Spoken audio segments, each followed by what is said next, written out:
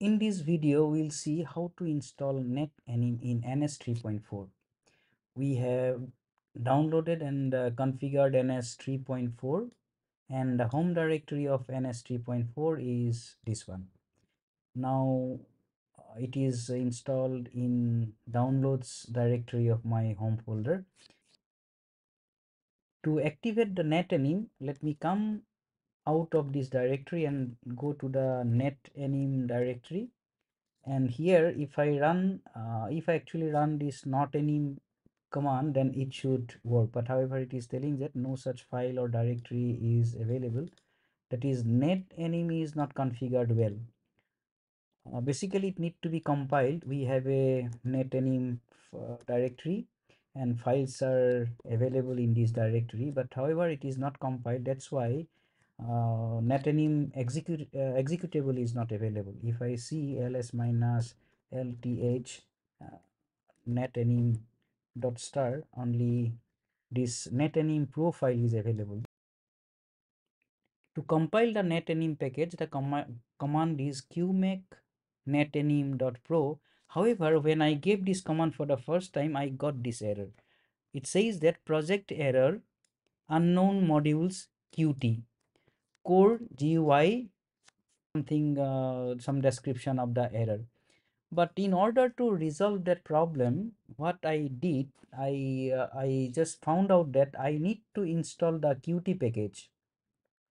So when I tried to install the qt packet by qt5 default, press enter, and so it says that qt default has no installation candidates. Then I have figured out that this problem could be solved by giving a command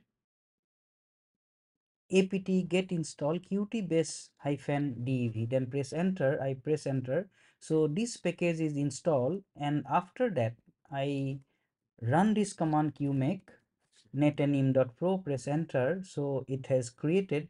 So if I see ls minus l th make, so it has created a make file.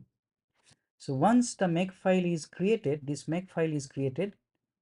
Earlier this make file was not there. So as the make file is created, then I can run the make command, which will compile the NetAnim package. So press enter, it will compile the NetAnim package, and once it is completed, it will take some time, and we'll wait for the end of this compilation.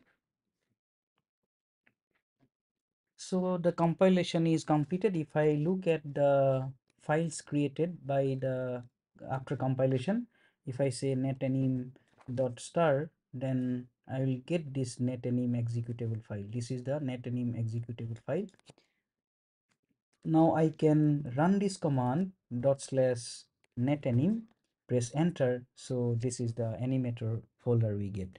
We can open one file, existing file. I'll go to this open window. Here we'll open the file, and I have a file in downloads, then NS-3.34, NS-3.4. There is a XML file here, first.xml. I'll open this file, and this is the animator created. These are two nodes I have created in. So this is the animator.